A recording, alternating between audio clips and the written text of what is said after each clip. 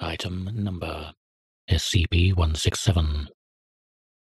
Index Infinite Labyrinth. Object Class Safe. Special Containment Procedures. SCP-167 is currently kept in Room of Research Command 06. Its door is to be padlocked at all times when not under study. Anyone wishing to obtain the key to conduct unscheduled exploration of or to study SCP-167 may do so only with the permission of the relevant Level 3 personnel assigned to this SCP. Description: SCP-167 is a cube measuring approximately 10 meters on its edge, created from an unidentified shiny white plastic polymer. Affixed to one of the faces of the cube is a large metal door. It is unknown if this door is part of the original SCP, or if it was affixed by someone else before the object was acquired by the SCP Foundation. The interior dimensions of this cube are identical to the exterior, minus several centimeters for the width of the cube, except that 2 of the remaining 3 walls each have doorways in them.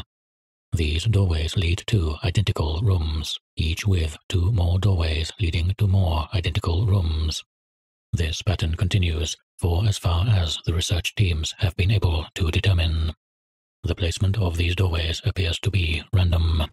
No pattern has been found that explains which 2 of the 3 remaining walls have doors.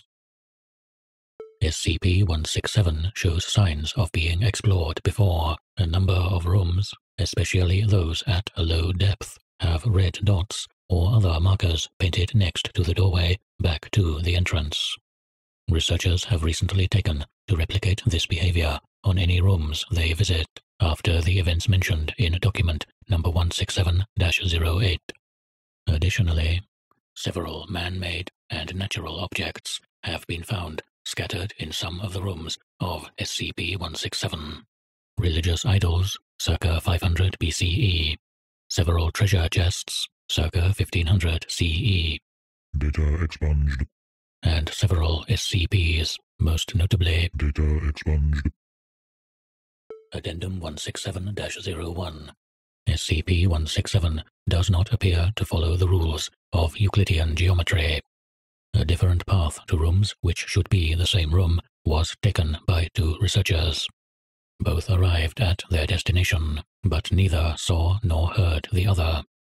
How SCP-167 is warping space to create this effect is unknown, but warrants further study. Addendum 167-02. A request to test the effects of SCP-184 on SCP-167 has been suggested. This experiment is under construction. Addendum 167-03. A request to use SCP-167 as a compact storage space for benign SCPs has been proposed by Dr. This proposal requires a reclassification of SCP-167 to Safe Class, so a re-evaluation is pending. Document number 167-08. As most of you are aware, Dr. was videotaped entering SCP-167 several days ago without the requisite ball of twine, and he has not yet returned. His ultimate fate is unknown, but the search teams have turned up nothing. Let this be a reminder to all of you just how easy it could be to get lost in there if you don't utilize some method of marking your path. If I find that any other researcher has disobeyed the safety regulations and entered without a ball of twine, no matter how far deep they intend to go, they will find themselves being transferred to another facility for researching Keter-class SCPs, where they should have ample motivation to learn to follow safety regulations quite quickly. Dr. Klein.